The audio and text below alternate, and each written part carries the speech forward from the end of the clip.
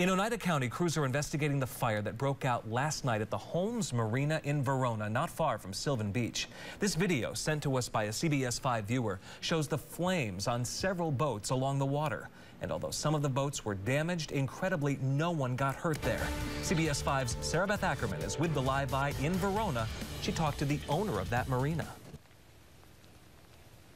Michael, it's a boater's worst nightmare. I'm standing here at Holmes Marina, where just last night, 5 boats were impacted by the flames.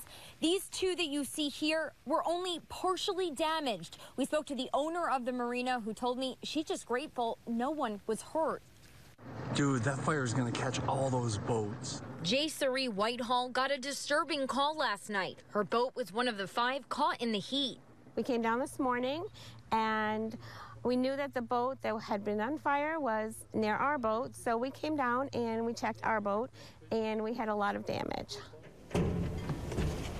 To take a closer look, we went on Whitelaw's boat to see just how bad it was. This part of the wall was completely warped and melted. You think this is bad? Take a look at these boats. This one here is completely destroyed. The owner of the marina, Betty Holmes, says this boat had to be pulled from the waters to prevent the flames from spreading.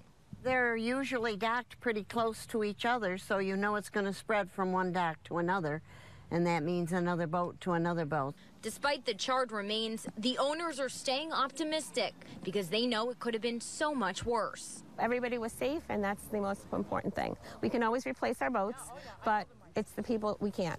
No one was hurt, and that's important. No one was hurt. You can always get another boat. The Oneida County Marine Patrol Unit are at the marina as we speak. They've been interviewing witnesses in the area just to figure out what exactly sparked this fire. At this point, we still don't have a cause. For now, reporting live in Oneida County, I'm Sarah Beth Ackerman. Oh, Michael? Such good news that nobody was hurt. Sarah Beth, thank you.